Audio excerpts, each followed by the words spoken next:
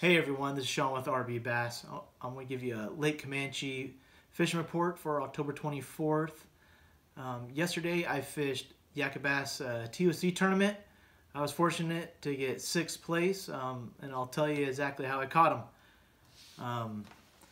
Lake Camanche is currently at 64% capacity. Service temp was 70 degrees, give or take, depending on what part of the lake you're fishing.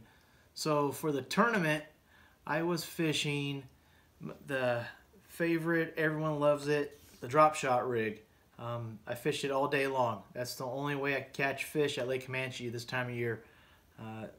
So I was using a 4-inch robo worm and prism shad on a size 1 Gamakatsu drop shot hook. I think one of the biggest keys was the leader length. Usually you have a little small 10-inch leader or so. I was fishing about 24 to 30-inch leader. That's pretty far off the bottom. I think that was the biggest key. I caught majority of my fish were on that longer leader. It just kept the bait in the fish's face, I think, and that kind of triggered a lot of the strikes. I was fishing the main body. If you're familiar with Camanche, there's a lot of ledges in Lake Camanche.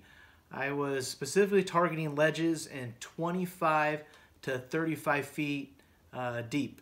Most of the ledges, the areas specifically, were the end of the ledges when they came to a point, or if those ledges had like any changes, like a big crack or something in them, somewhere where those bass could stage up and ambush those bait fish.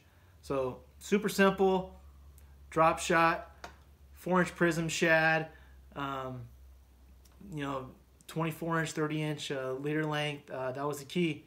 And keep moving around. I found some fish that would eat right away as soon as you dropped it down, and there was other fish, you would see them on the graph, go down, look at it, and for whatever reason they said want nothing to do with it.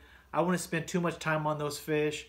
After a few minutes, they don't bite, I would move on, then eventually you'll find a school that's just loaded with hungry fish. So there you go, there's your Lake Camanche fishing report. Good luck everyone, and be safe on the water.